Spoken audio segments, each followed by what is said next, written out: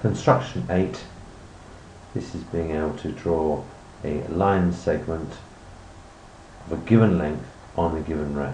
So basically what we're doing is we're going to take the length of this line segment and we're going to copy that length on this ray here.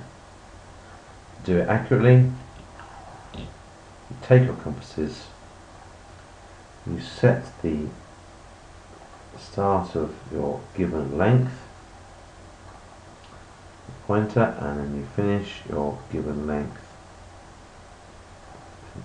So we've set the width of the compasses. Without changing that width, we then put the pointer at the end of the ray and create an arc on that ray, which is made at an equal distance to the given length. We now have